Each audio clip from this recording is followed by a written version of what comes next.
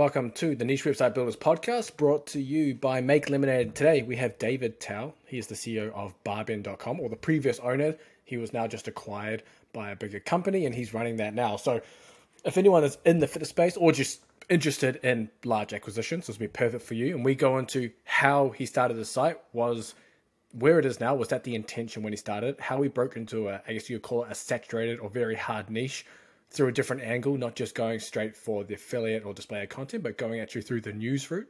So that's how we ended up growing the site. Initially, we look at some of his content team, how much content they're producing, and then partnerships and sponsorships, how they've gone out and partnered with various companies within the strength sports space and what has made them so successful compared to other sites. Obviously, a lot of you might be in niches, pet niche, whatever, that has a lot of different sites on there. But what separates these larger sites that get all this traffic and rank for everything compared to some other sites who also high domain authority or have a lot of authority, but don't rank or don't bring in as much traffic as these ones. So it's a very interesting episode. You'll enjoy it, but sit back and enjoy.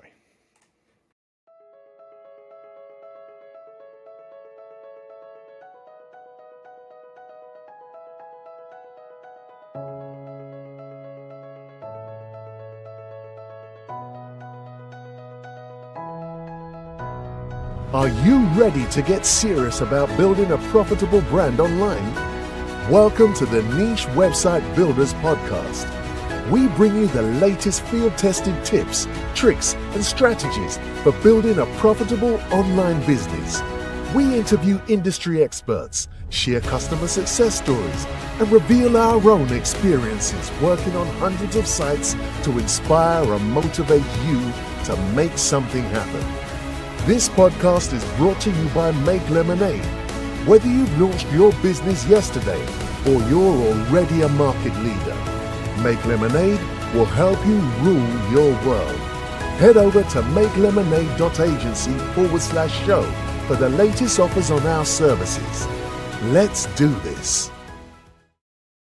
All right, welcome to the Niche Website Builders podcast, brought to you by Make Lemonade. And today we have David Tao. Welcome, David.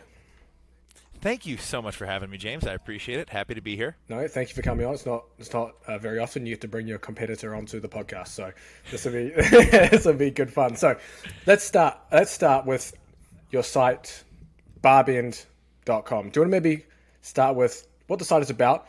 And for me, I'd love to know how it got started. Was where it is now kind of the vision when you began, or was it just kind of like a small niche site when you started?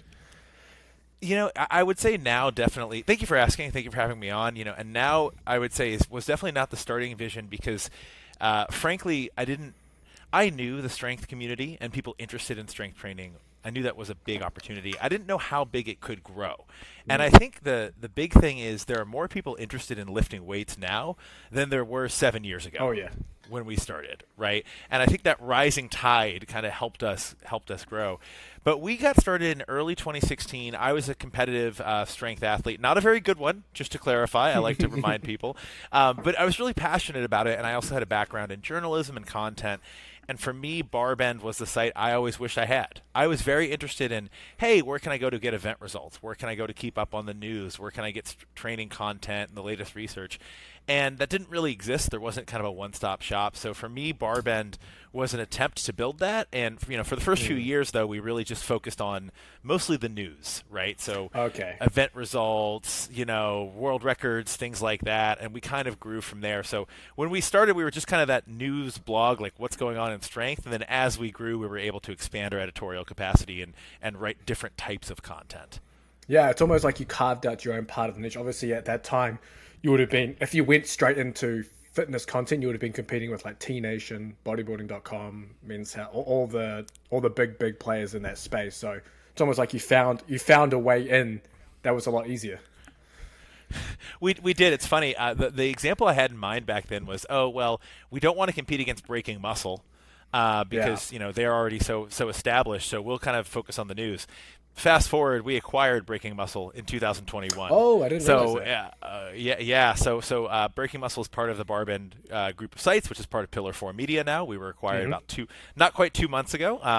So it's funny because you look at this is a very small example of that, but I was just watching the movie Air last week about Nike signing Michael Jordan, and they're competing against Converse, and like Converse is like the really big competitor, and then Nike ended up acquiring Converse years later on. Obviously, this is a much smaller example of that, but it was really interesting because we didn't start writing about general strength content, just the news, because you're right, there were the T Nations of the world, the bodybuilding.coms of the world, the Breaking Muscles of the world. News was our way to kind of get our foot in the door, and we grew from there. So how do you go about starting to write news content? Well, how do you get traffic from writing news content? Were you spreading this on social media? Was it kind of like a viral thing that you were getting traffic from? I've gotten asked on a couple interviews since we were acquired. They said, "Well, did you push the content out on social?" And we did. We did push the content out on social. But I want to be clear: we didn't have a real social following. People ask me, "Oh, did you push it out in your social media?" I was like, "My social media's got 2,000 followers. No one cares, right, about my social media." I think we got a little bit lucky because when we started, it was 2016, and that happened to be a year with a lot of big hallmark events in strength sports. So World's Strongest Man was a very big event that year, and that was also one of the last years that they didn't report results. So you had to because it was a TV broadcast, they weren't public about the results, so you kind of had to figure out where to find it. We were actually able to report on that. The CrossFit Games was very popular that year. It kind of reached a peak of its popularity in many ways. It's still growing in some others. There was also weightlifting at the Olympics, and we were the first to report on accurate, verified results from every weightlifting session. So every weightlifting session at the Rio Olympics, I personally wrote an event recap. So for 2 weeks, it was just me at my computer. I literally left a friend's birthday party and ran home to write an event recap. And because of that, people started noticing. Oh, well, we can just go to Barbend for all these results. We don't have to go to all these different places. And what then happened was people started linking to us, right? So we started getting links from major sports publications, Sports Illustrated, ESPN. Those writers and those journalists covering these little niche sports started saying, oh, I can just go to Barbend and I can get the results, and we can use them as a primary source. So a lot of it was timing, frankly. I'd like to say that we had some grand master plan, and we did things intentionally, but I think we got really fortunate on the timing because it was a year where people really became interested in results for these sports. Yeah, for sure. And when you mentioned obviously Pillar 4 Media, who acquired you guys, but Pillar 4 Media are crushing every search term right now. All the affiliate terms, top 2, top 3 spots, then a lot of the informational terms, it's crazy. The rankings that company or the portfolio of companies are ranking for. So, I mean, yeah, you guys are doing very well there, outside of just news content. But I want to actually touch on as well within the news content your whole process around it. You said you wrote a lot of it yourself at that time, but obviously as you've expanded, you've got a team behind you. How does that work? Do you have a whole lot of journalists that cover everything, and then a few editors and publish, or what's that process? How's that process go? Yeah, our team has grown quite a bit since then. I think we're up over 20 full-time people. It's interesting because after Pillar 4 acquired us, the first thing they did was they asked, okay, what resources do you need? What do you need to do to grow more? This was not an acquisition where people left or they scrapped the website for parts or they went in and just were slashing costs left and right. The first thing they did was they said, cool, if you had more resources and more people, what would you do with them? Right? Where would you put more human capital and more firepower? And then we started hiring those people. So it was really cool. One of the reasons that we really enjoyed, that we were very keen on being acquired by Pillar 4, frankly, was we knew they would take what we were doing and just throw more gas into the engine, which is very much what's happened. But most of our full-time team is editorial, right?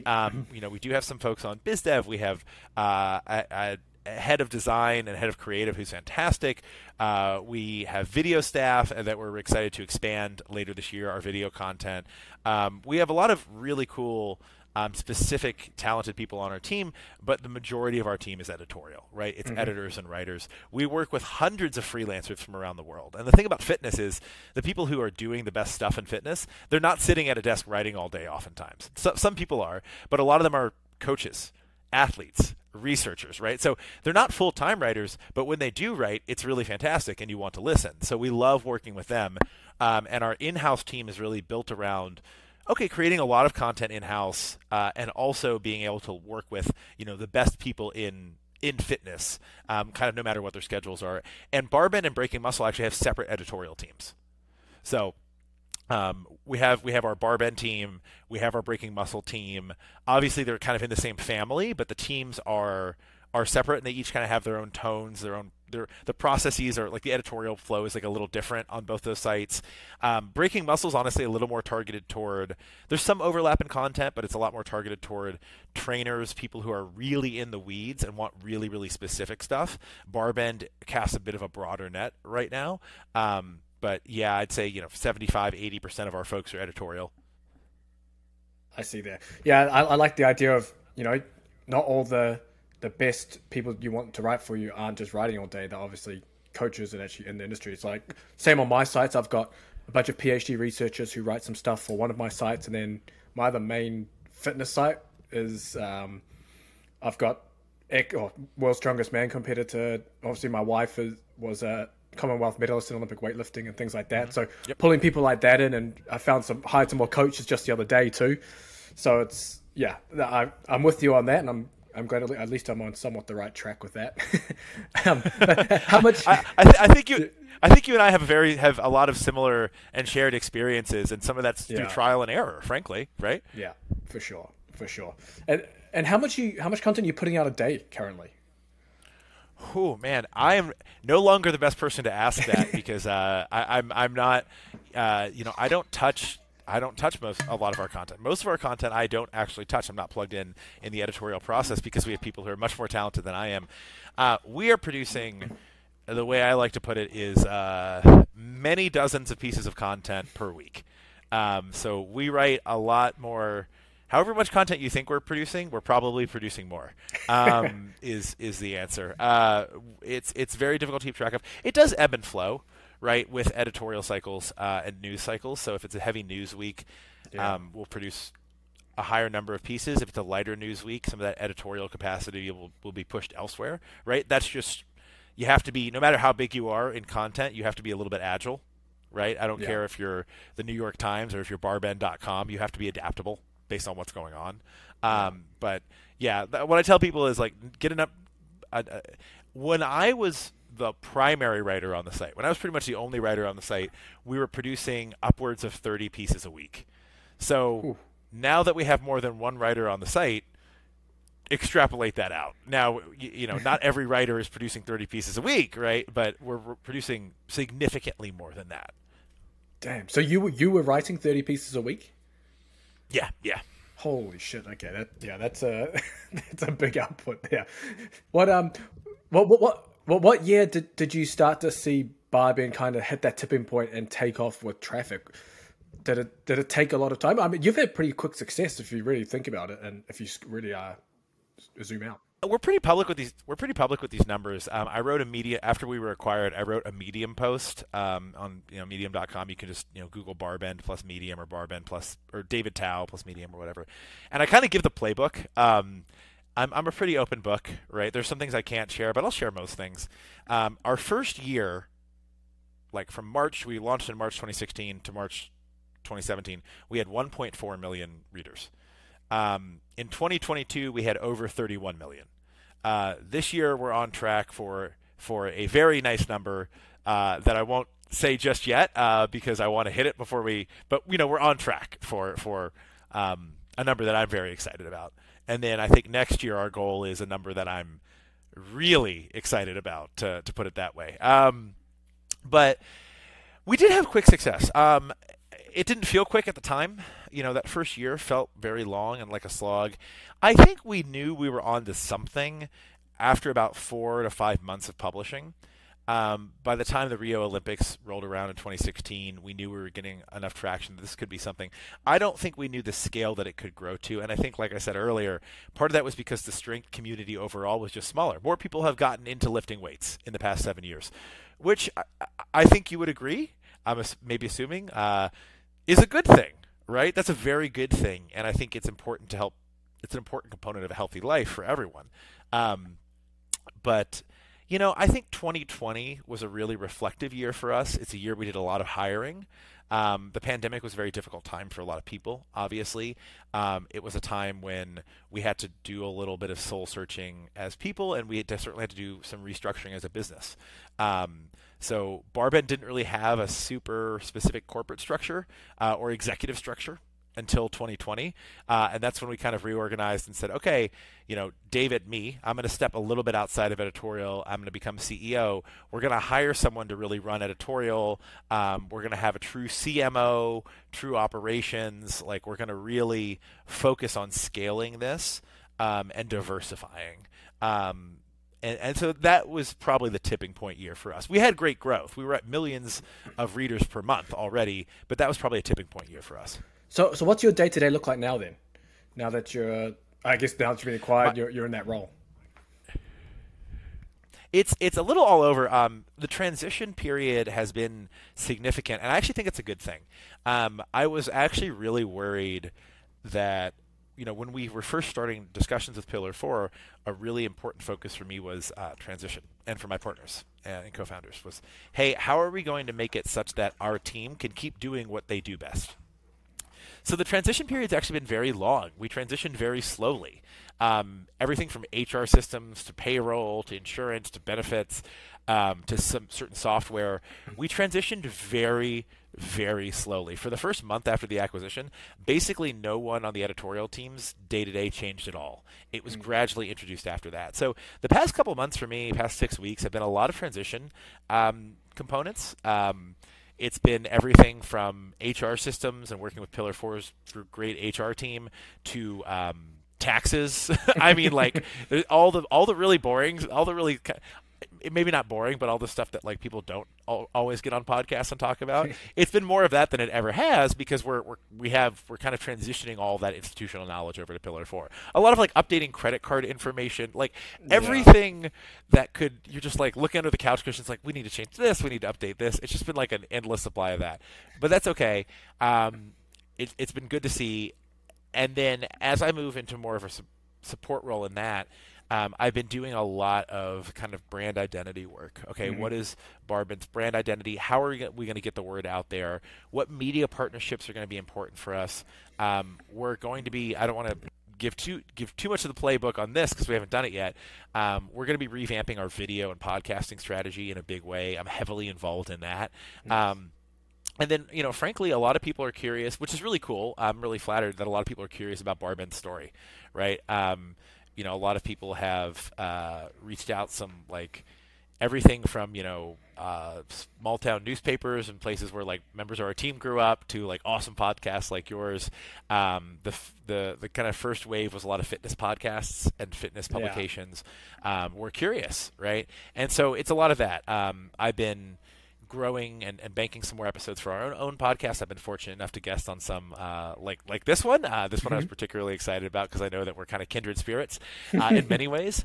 And then really starting this summer, expanding our video and podcasting strategy, becoming really more multimedia is something I'm really excited to be involved with. So if you don't like my voice, my apologies because you might be hearing a lot more of it. So.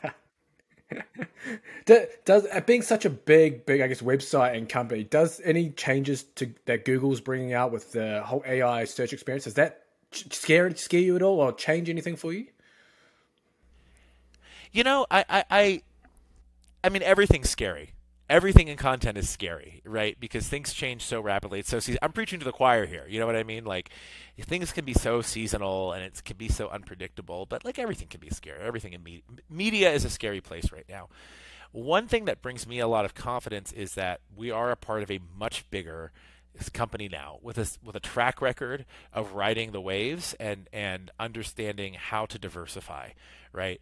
I truly think that Barbend could only grow so big independently. And I think we were close to that peak, right? And that's because, we are reliant on these trends. We're reliant on Google. We're reliant on search engines.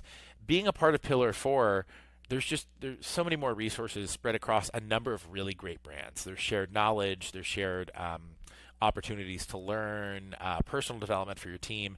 I honestly think we were very close to as big as we could get without the help of a bigger company, right? And without those additional resources and that institutional knowledge. So I'm a lot less scared than I was 5 months ago because I feel like we're at a home and we're at a place where, as there are big challenges, big core algorithm updates, integration of AI, generative search, things like that, we are at a home in a place now where, there are teams dedicated to figuring that out.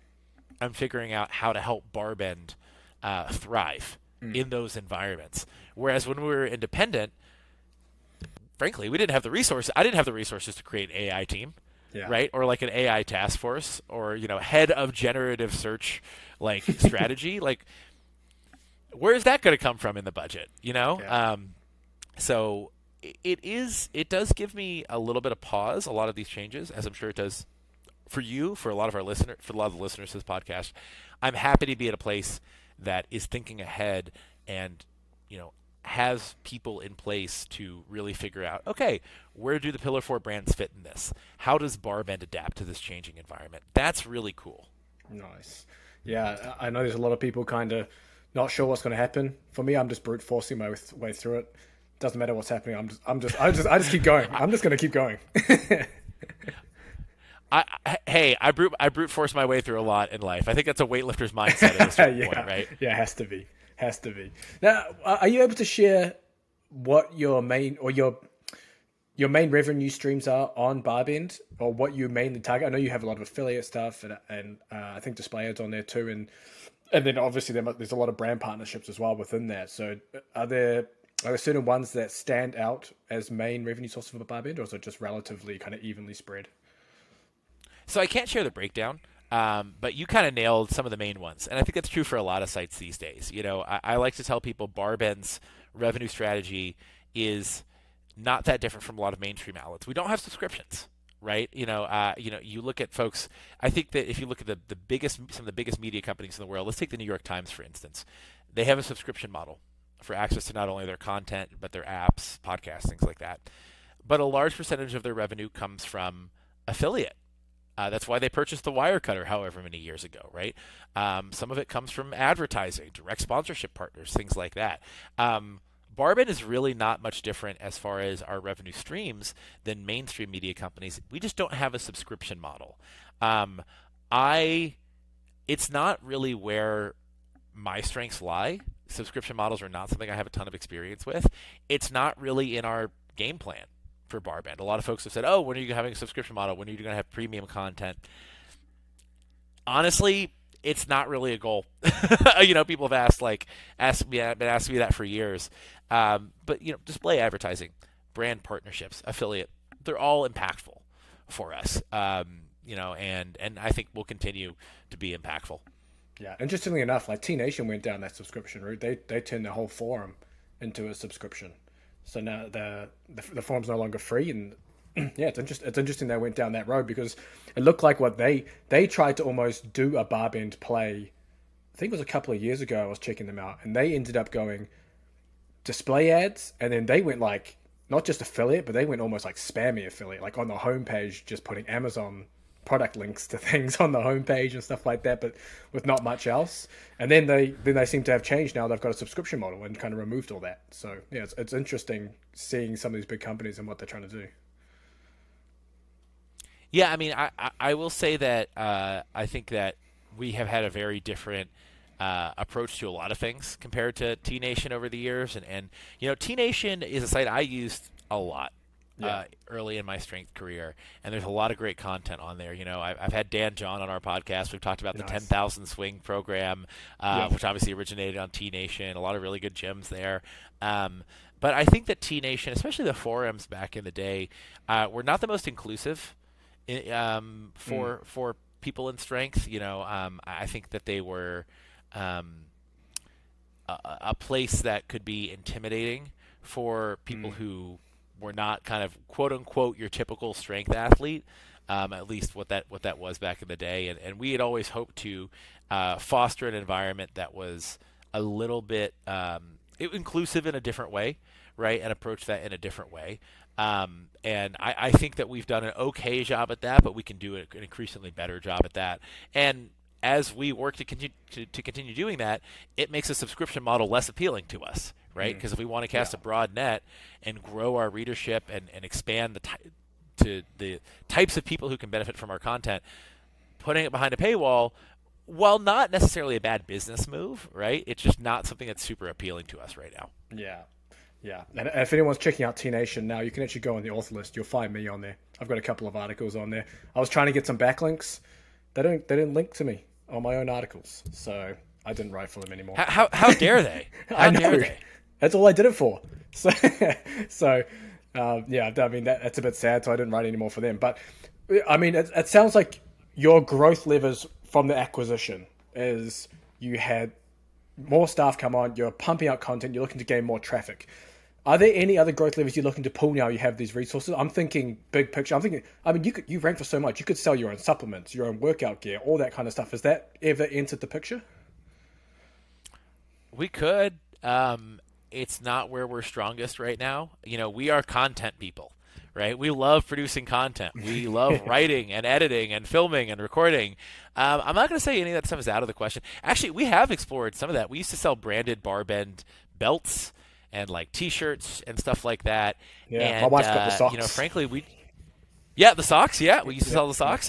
Those socks hold up. Like they're like But eventually, we just realized it wasn't what we were best at. And every bit of time we were doing inventory or something like that was time that we weren't producing content.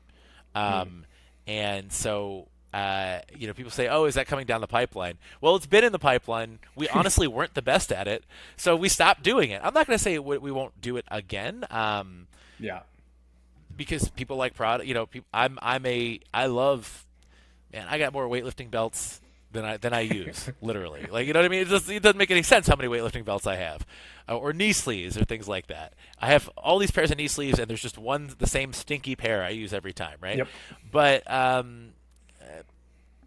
just it's not where we thought we could scale.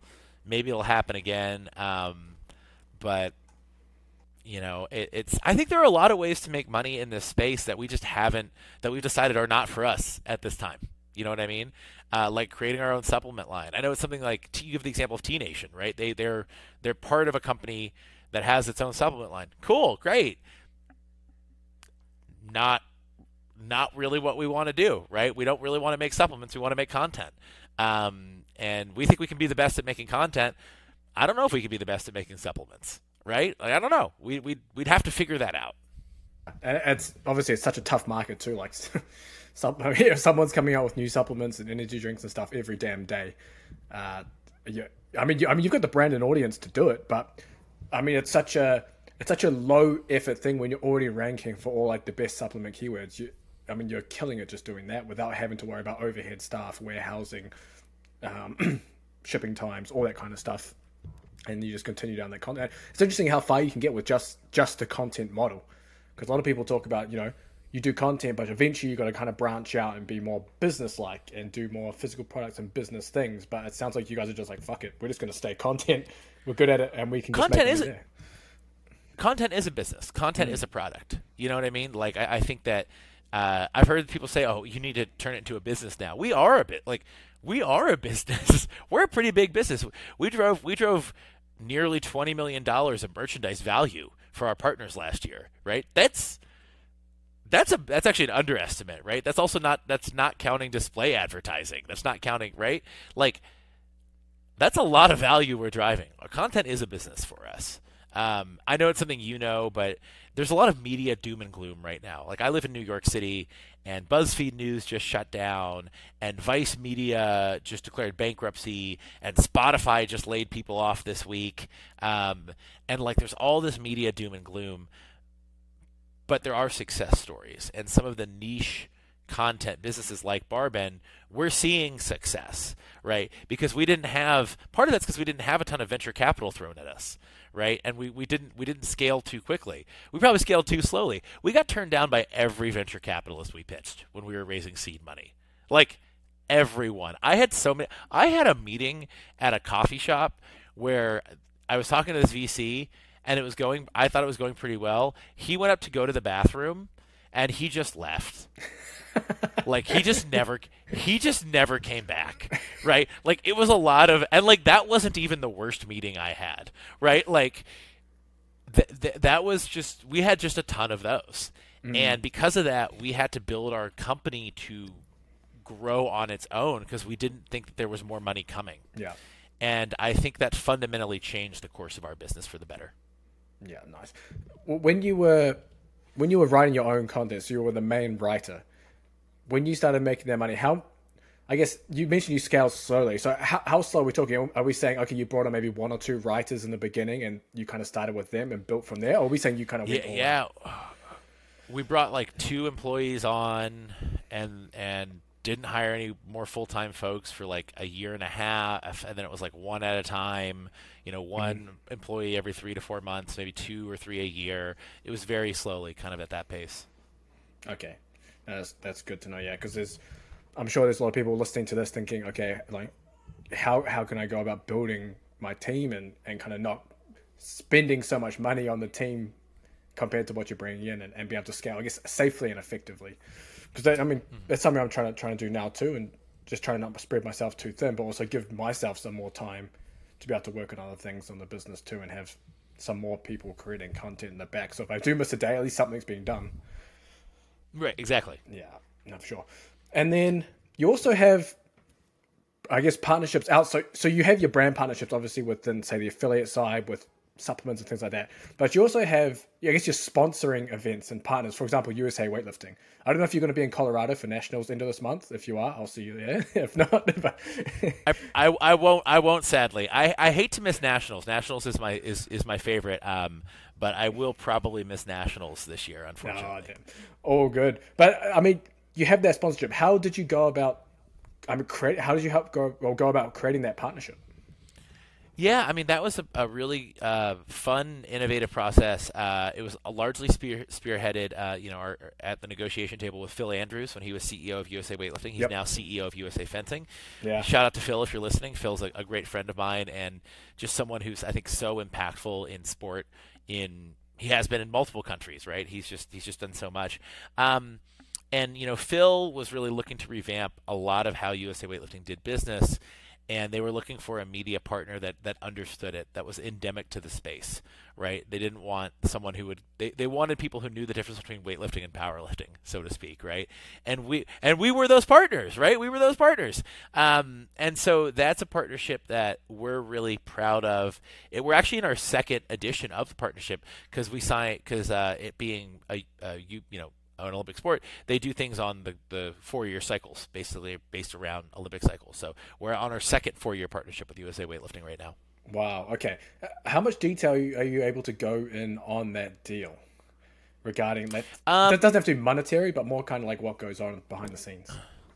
Yeah, we work with them on a variety of content. The content that we work with them on, we actually separate out from our normal content. It actually has a different disclaimer. Because I remind people, if something bad happens with USA Weightlifting, we also write on that. We report on that independently, right? Okay. So they don't get like veto power on our content or anything like that. They've syndicated our content before. We obviously power their color commentary at their events. We do get some exclusive news from them when things happen, which is very cool. Athlete access, event access, things like that.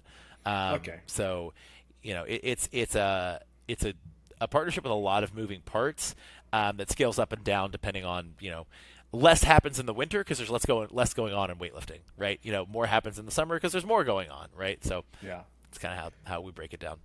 Do you plan on doing that with more organizations? I see you have, I think the powerlifting as well, but are you planning to do that with more strength sports, just almost like for exclusive access? I would love to. I think that, there's been a lot of upheaval in strength sports recently. Full disclosure, I was personally interested in doing something with the International Weightlifting Federation, but I was worried about allegations of corruption. Turns out those were true and actually much worse than I even thought. We can talk after this off air. Yeah, we can talk after this. My wife was part of the Athletes Commission, and went through suddenly, Yeah, suddenly 10 million, 10, someone stole $10 million basically. Like, wow, okay, that's bad. And and then powerlifting is a very fragmented space right now, especially in the United States. Right, federations have kind of been allied or broken off allyship. Like it's a fractured space. CrossFit has undergone a lot of organizational upheaval recently. So I would be interested in more of those. We actually do a lot of work with World's Strongest Man, right? That's probably one of our closer relationships. We're the only media outlet that's had boots on the ground covering that live, basically through the pandemic to now.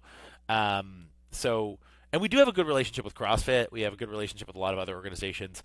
We haven't formalized any additional partnerships in the past year with those organizations. I would be interested in doing that. I think the timing has to be right, and the value has to be there for both parties, obviously. We're a network amplifier. They're a legitimacy lender, but they have to have legitimacy to lend. We have to be able to amplify, their content visibility. It has to work both ways. Yeah, that's fair enough. Do you miss being in the weeds of writing the content? Oh yeah, for sure. I do. I definitely do. Yeah. But you know what? I think doing more on video with our expanded video and podcasting strategy will kind of scratch that itch, hopefully. But yeah, good question. Yeah, nice. Yeah, I know because I sit there, I write most of the content as well.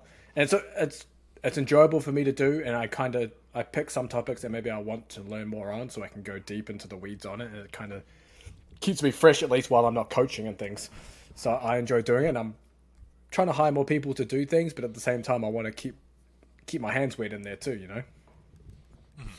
The best way to learn anything is to research and write on it. Yeah. Or have to teach it. And writing's a lot like having to teach something. Yeah, exactly. And well, we touched on the idea of news kind of being like your unique start to the website. But what do you think separates the site now compared? There's so many damn big fitness sites out there that to be honest, a lot of the content's dog shit. Men's Health and all those, like, I'll say it on this podcast, all that content's so bad. But what is it that you believe is what separates Barband from a lot of these other bigger sites? We are still, I will say, they're actually not that much bigger than us. We might be overtaking some of them pretty soon, which is very exciting. We're still by strength athletes for strength athletes, right? We're strength nerds, right? Like, we love this stuff. We eat, sleep, and breathe this stuff. It's not a requirement. People have joked you have to like deadlift a certain amount to work at Barbend. Absolutely not. But if you don't like talking about deadlifts, you're probably not going to enjoy working at Barbend. You know what I mean? It's very self-selecting, and we love this stuff. There's an authenticity that I think people can sense in our content because it's by people who truly care and people who make this a part of their practice and their daily lives. So I think that's our real advantage. I like that especially for a lot of our audience. A lot of our audience obviously are website builders, niche website builders, run display ads, affiliates, kind of stuff. And I think a lot of people are now turning more towards things that they can show expertise on, or at least they can show experience on, right? To be able to show within the content that they've done the thing, they've been there, they have the pictures, the video, they can talk about things that other people cannot because they've done the thing. And that seems to be, as you alluded to there, it sounds like that is the big differentiator between Barbend and then a lot of these average fitness magazine sites that kind of just spit out 500 words on random stuff. I might quote you on that, actually. That we might be changing our about page a little bit because, frankly, like, we don't spit out 500 random words on random things, right? We do it with intent. Yeah. We do it with expertise, and if we don't have that expertise, we go out and we try and find it. Yeah. Right? No, so. I'll be expecting that backlink then from the about page.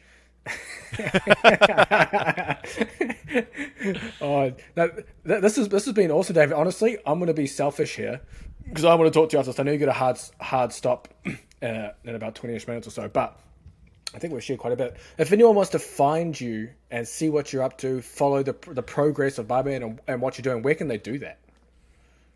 Well, the best place is barbend.com. Also check out breakingmuscle.com. Listen to the Barbend podcast, which I still host, which is a big portion of what I do these days, especially as we expand that effort in the near future. We've also had some really cool guests. We've had like actual celebrities on. Ice-T was on the podcast last year. Like, oh, damn. We've had some really cool people. Yeah, it's been fun. I'm like, oh, I get to talk to them. Not as exciting as this, but they're still exciting. And then if you want to follow me personally, I am a pretty boring person. I want to just put that out there. But if you want to follow me, Instagram at David Thomas Tao. I'm on Twitter at D_Tao, D_TAO. Message me. I get back to basically everyone. Email me at david@barbend.com. Would love to hear from you. Perfect. No, well, thanks for coming on and sharing your story and sharing how you got started with Barbend and everything you're doing. I really appreciate it. Thanks for having me.